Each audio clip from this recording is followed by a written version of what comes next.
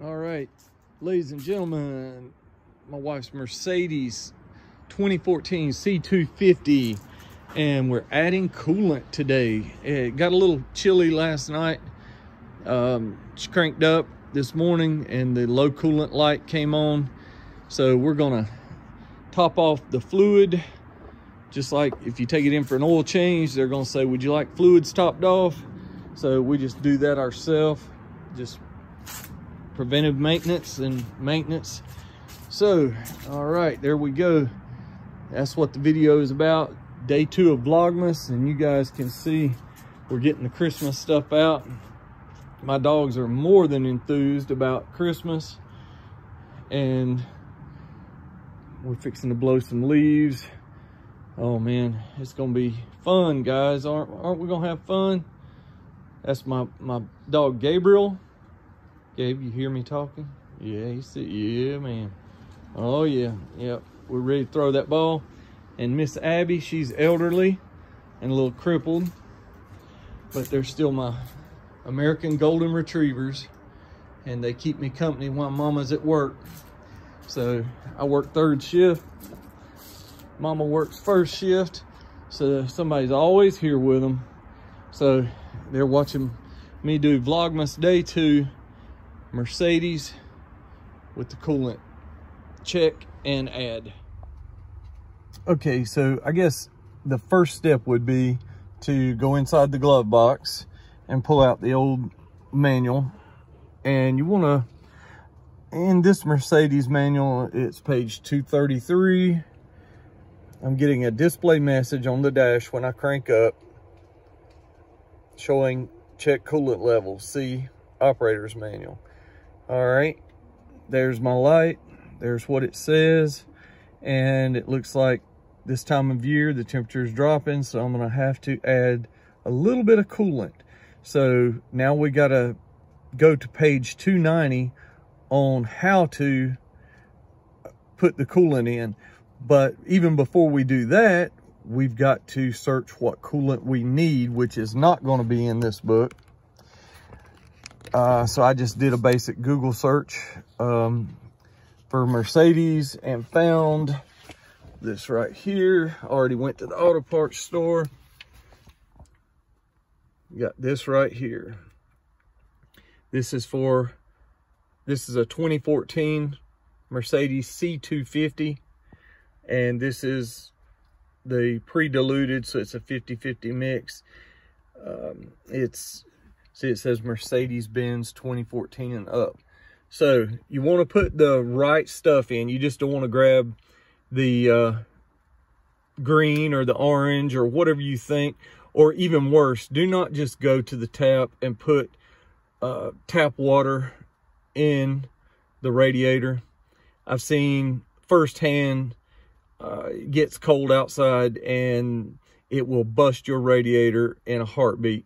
You will wish you had just went and spent 20 bucks on a gallon of this, which it won't take that. I'm sure it'll just take maybe a quart or so since it's low.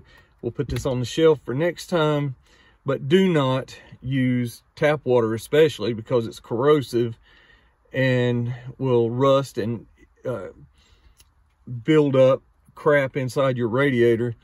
Definitely don't want to use tap water. If you had to get by just on a trip to get you to an auto parts store, I don't know why you would even need that, but you could use a little bit of distilled water. But by the time you look and find distilled water, you can find an auto parts store, and just do it right the first time, guys. Okay, so now we turn to page 290, and it's going to show you with pictures where your coolant reservoir is, how to check it, your level. You don't want to open it if it's too hot. You've just driven the car, want to let that cool down. Also, right here it explains what to do. So read this thoroughly before you go and do something you wish you hadn't. But usually if you go get your oil changed and it's a little low, you can get them to top off fluids. But I'd also be careful of places you don't know, because either this world is pretty evil these days. People won't even do what they charge you for, or they may just put in water. So just be leery of that, these fly-by-night places. So okay, there's that. Okay, all right, you guys see what pages it's on. So this is, like I said, for the Mercedes. This is a 2014 C250, and we'll go under the hood next.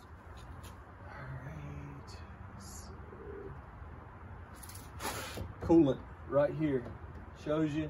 It even tells you to read the manual.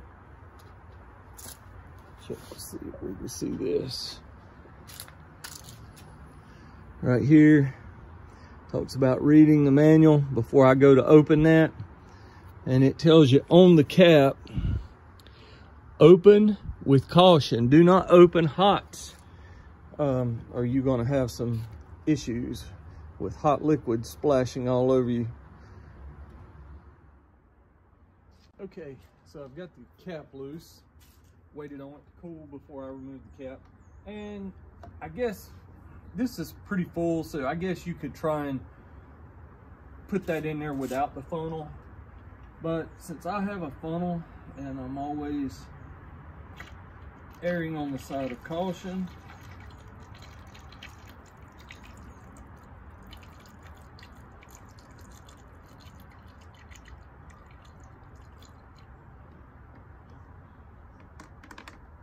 all right, that put it to where the fill line is on mine. You guys can see that. All right, so you will have a fill line on the side. I was probably not even a quart low. I wouldn't even, probably just triggered the sensor to show low coolant, but was not low too bad at all. Probably like a pint or half a pint, or no, more than a pint, I would say.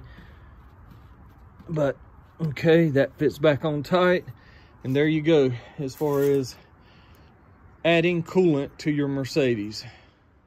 Okay, before I end the video, guys, we just topped off the coolant right here, but you want to get familiar and top your own fluids off and keep check on your own fluids. And by fluids, I mean power steering reservoir. And you can see there's probably a little small leak on the cap.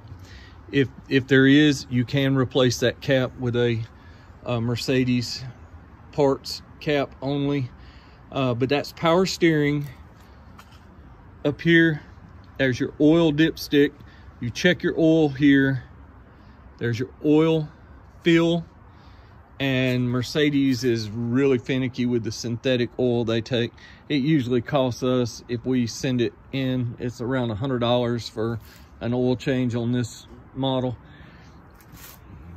Something not so important, but really is important to me. I don't want my wife to get caught without any windshield washer fluid. So it's simple right there. There's the brake fluid back here. You want to make sure that's above. And actually, we may make another video and add a touch of brake fluid. Yeah, there's the max line right there. So it's probably in between, so it could use a touch of brake fluid. So I'll make another video on that. But check your fluids and top off everything per spec. And the batteries back here, had that replaced already. And let's see, that's about it. I know the air filter, but we've replaced that already. So just a once over of the car and topping off fluids and knowing where to check your fluids. All right, so that should conclude the video, guys. This is day 2 of Vlogmas. Thought I would show you how to top off your fluids in a Mercedes in case you stumble across a video looking for tips on that for the Mercedes C250. So I'm Mike, living with 3M, day 2 down.